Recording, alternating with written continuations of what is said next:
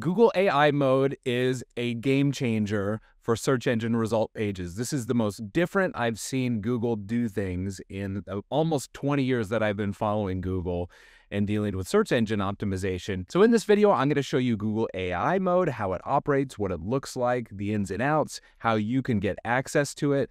And at the end of the video, I will share what this means for your website, because we believe that search engine result pages on Google might actually look exactly like this in a couple years. This is probably the future of Google search, and Google's just experimenting with it. So I got access to Google AI mode by going to Google Labs, and to do so, you have to go to google.com, and then you click on this beaker icon in the top of the screen, and then you can opt in on this screen. And so I tried to use AI mode and actually wouldn't let me, and I couldn't figure it out for a while. And finally, I realized Google wants you to give it access to your search history and your search behaviors, which I don't have turned on because I don't really want to do that. However, if you go into the settings on Chrome and come to this screen here, you can actually enable it. And I didn't enable it for a lot of other platforms that Google has, just Google itself. Okay, so let's jump in and see how AI mode works. So I'm just on google.com. Obviously, I'm going to make a query. Let's just say how to make coffee.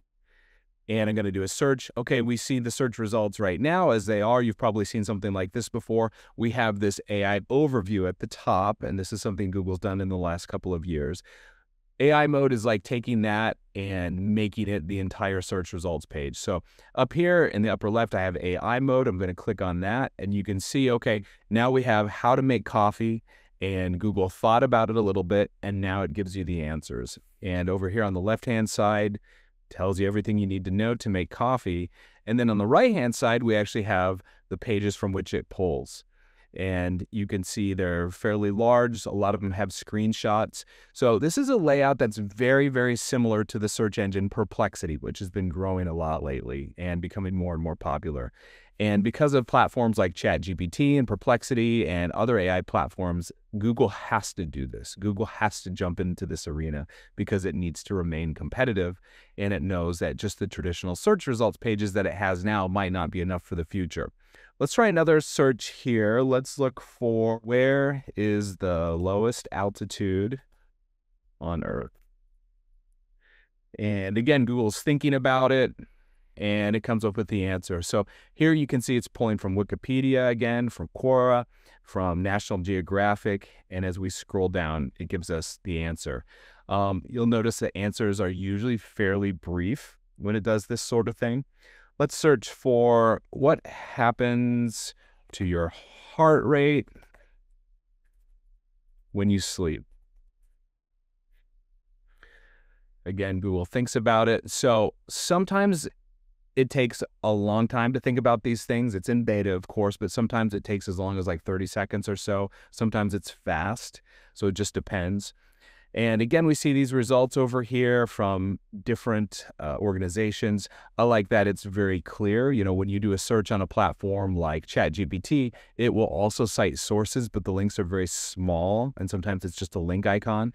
So I appreciate that these are larger, and I like that it's giving some good credit at least to these websites. And, you know, as marketers, we want this. We work really hard to put this content together. We want people to go and click on our links and view our websites. You know, Google's using all of our websites just as its personal database, and it's not paying us for it. I wish it would. But at least it's giving us some decent visibility here, unlike, you know, sometimes like in its Gemini AI search, Google sometimes gives no credit at all, or just gives a really small little link icon. So this is good. This is good that it's doing that at least. One thing you can do here, I asked what happens to your heart rate when you sleep, is you can say something like during the middle of the day, and Google AI mode remembers the last search you did. It remembers the context of the searches that you've had when this tab is open, and it can answer accurately. So that's kind of nice. So that's just an example of the AI playing in here. So, you know, again, we feel like this may be the future of Google search results, something like this. Obviously, Google's taking it seriously because it's doing experiments on it. And, you know, a couple of years in the future, when you click on google.com and do a search, you'll probably get a screen like this instead of the traditional blue links. However, your website is still incredibly important because that's the source from which this information can come from. And it's incredibly important these days to create really great, unique content. So what does this mean for your website? It means you have to continue to create really great copy, text, images, experiences on your website. And Google is really interested in grabbing fresh, original content that's written for your target audience, that's not duplicate. It doesn't exist elsewhere. It's really well written. It's clear. When you write, you have really clear headings, H1 at the top and then H2s throughout, and you're answering questions that your target audience might have. You're not just talking about your products and service, although that's important, but you're also creating content on your website that answers the questions, that satisfies the queries that your target audience might have. You're giving away your expertise. That's one of the ways you can break into Google AI mode, into ChatGPT, Gemini, Grok, any AI platform. The quality of the content on your site, the originality is just as important as it's ever been, if not more so.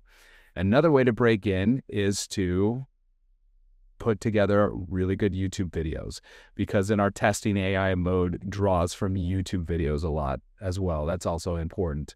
And another thing you can do is put really good schema code on your website. This is semantic search code.